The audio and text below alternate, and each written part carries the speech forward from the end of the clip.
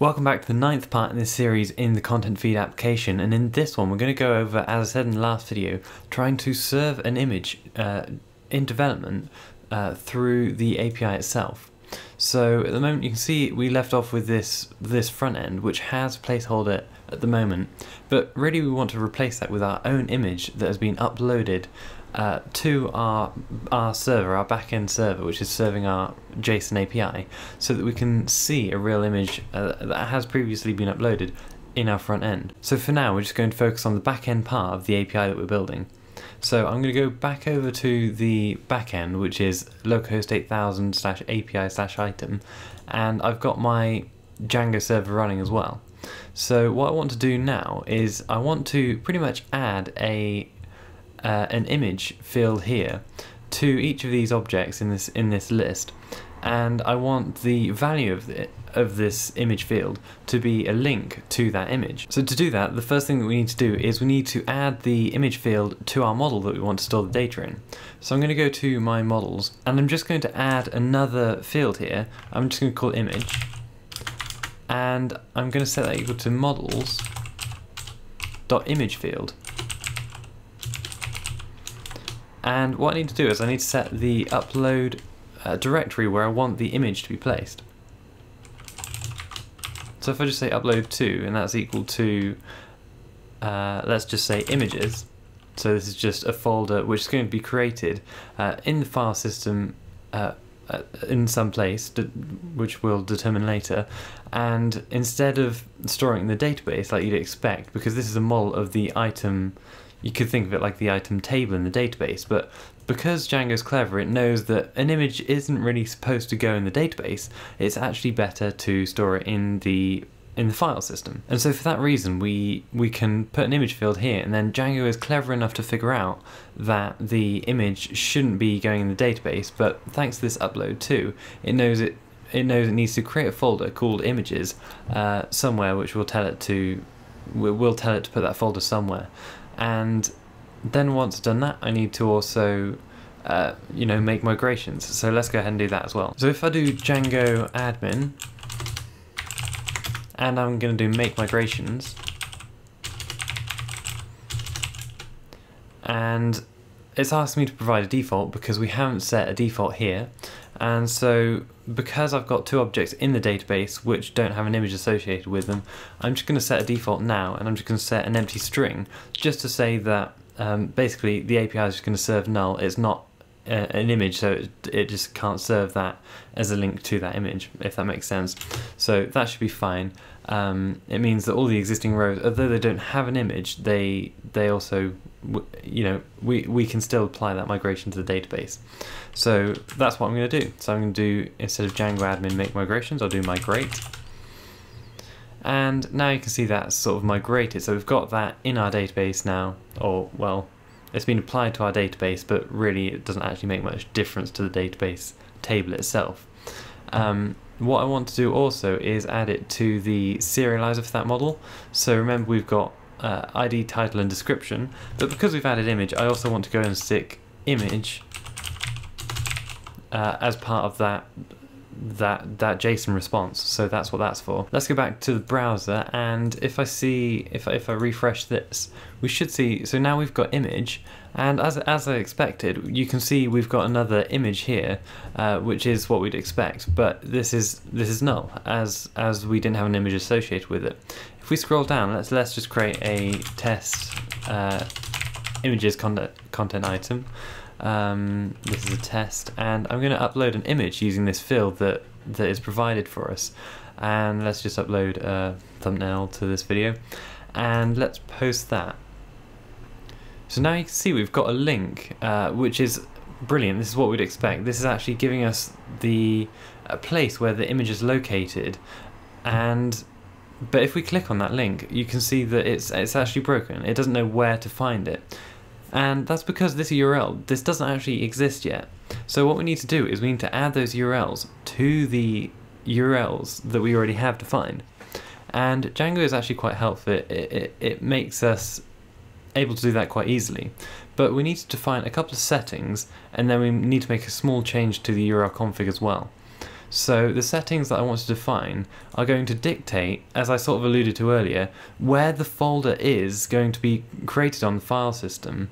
Now if you notice, by default it has actually created an images folder, and although we haven't specified exactly where we wanted that folder to go, it's just sort of assumed that it wants it kind of in this root directory right here in our project. Now the couple of settings that I need are actually to do with media files. This is what they're called. If a user uploads a file in Django, that's called a media file, a bit like we have static files for static assets and things. We also have media files for files that the users can upload and sort of have served back to them as well. So I'm just going to come down and create a little section in settings here. I'm going to say media URL, and I'm going to set that equal to just media. And what this does is it basically is going to modify this URL so that the actual URL which we'll end up serving is going to be API item /media /images and then the name of the file in this case. So that's what that does. That just changes the URL slightly. And I also want to specify a media root. Now the media root itself is actually where we want the folder for those uploaded files to be located. Now if you fancy, this could be anything like an S3 bucket, for example, on S3, which is something you might want to consider doing in production. But for this, I just want to, serving it from my current directory is absolutely fine. So I'm going to make this a path, and I'm going to use join to do that. So os.path.join. It's just a good way of concatenating two strings that happen to be paths. And I'm going to say the os.path.dirname of the base directory for this project, which is defined up above. If we actually go to that, we can have a look at what that is. It's right at the top, I think. Base directory, that's basically our project folder. And if we come back down, you can see we can actually say that we want this in the content feed folder. And I say content feed because this is the folder right at the top here. So base.dir is sort of giving us the path to the actual project itself, and then content feed says the actual project that we want the folder to be located in. And I'm just saying that so that we know where to point the URLs when we add the URLs to the URL config. So that means it points to the folder that already exists, which means that it should be able to find it when we go to that URL. So the final thing that I need to do is I need to go to the URLs. And on the URLs, I don't actually have to define any custom URL, but I do need to add on a little bit so that Django can do it for us. And that's, I'm going to use a thing called static.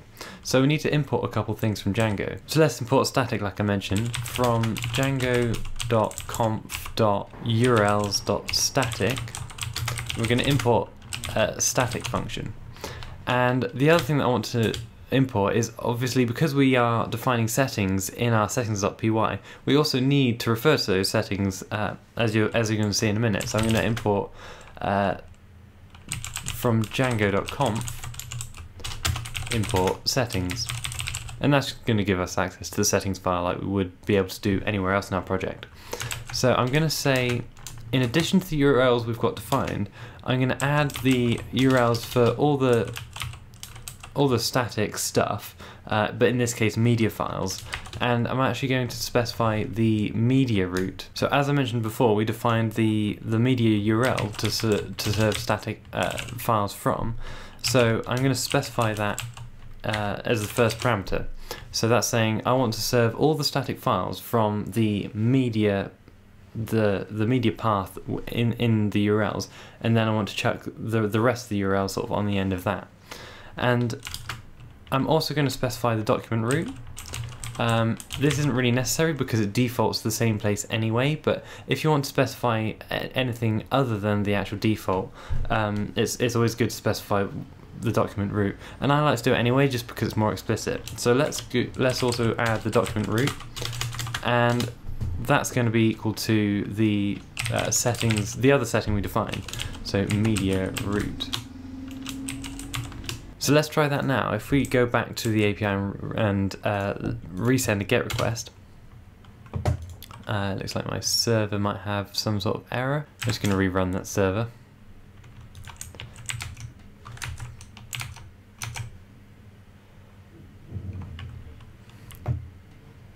So if I resend that GET request, we should be able to see now that, so we've got this link, and as you can see, instead of just being API item images, which wasn't found, we've now got /media/images/ the name of that image. So if I click on that, we can see we've now actually got that served image directly from a link within our API response. So in the next video, we're just going to hook this up to the front end so that we can actually see these images that have been uploaded in the back end, and we should be able to then see them in the front end.